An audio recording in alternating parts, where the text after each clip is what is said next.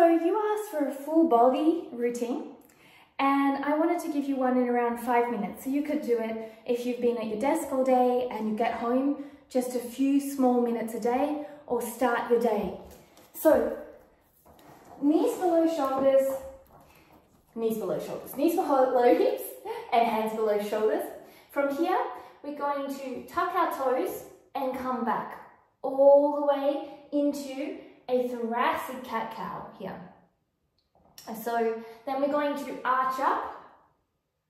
As you arch up, I want you to squeeze your shoulder blades together. You can come back a little bit more, or you can untuck your toes.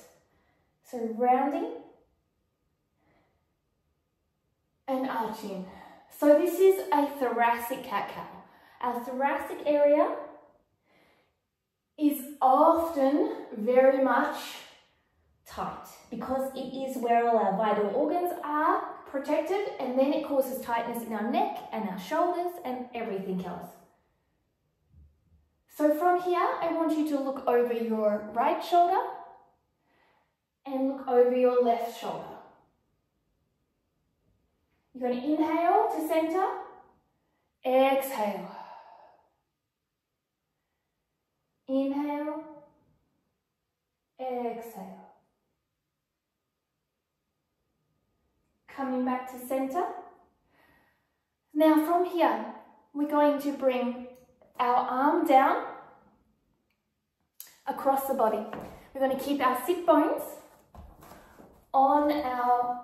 evenly on our heels, and we're going to loosen up the back further with rotating. As you rotate, you're going to squeeze your shoulder blade together. Not bring your arm back, squeeze your shoulder blade together. And as you push up from the ground, you're going to push away from this shoulder. I'm not going to sink into it. Now let's swap sides. So inhale, exhale. Inhale, exhale. I'm going to go into hips next. A little squeeze at the top. Remember, not the arm back, just squeezing the shoulder blades together. Weight is even on the heels. And release. So we're going to work our way into our forearms. From here, you're going to flex your feet. We're going to open our legs. So we're going to get the inner thighs, and we're going to rock forward and back. You're going to keep your pelvis tucked and your core tucked. So you've got as wide as you feel here to get an inner thigh feel, and then come forward and back. Forward and back. So from here, you're going to extend one leg to the side, and then you're going to rock back and forward, the same thing. So keep the chest tall, ribs in as you do this. Inhale, exhale. So don't dump down, keep that tight. Switching sides. Rock back and forward. Inhale, exhale.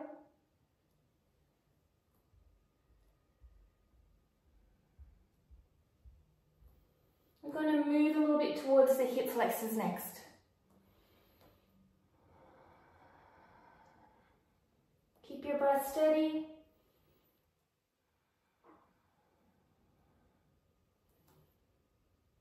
So come to the all fours position.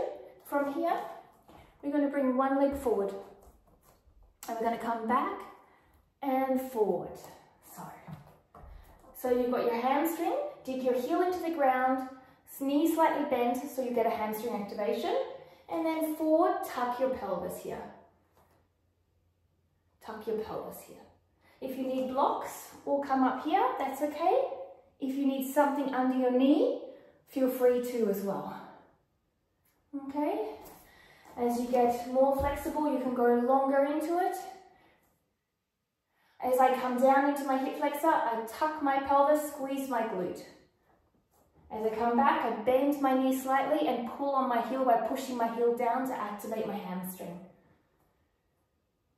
Inhale, exhale. Breathing is very important. Beautiful.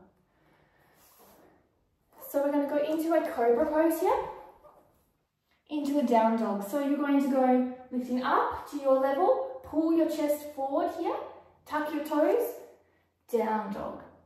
Roll back into plank, dip, up, scapula, pelvis, chest forward, pulling forward, all the way down.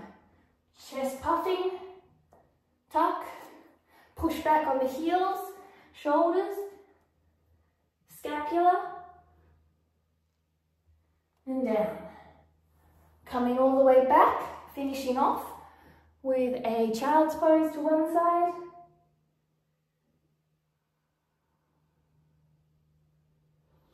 Child's pose to the other side.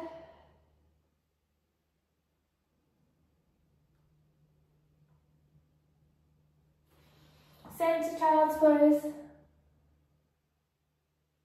And that's all it takes. 5 minutes a day mobility for full body.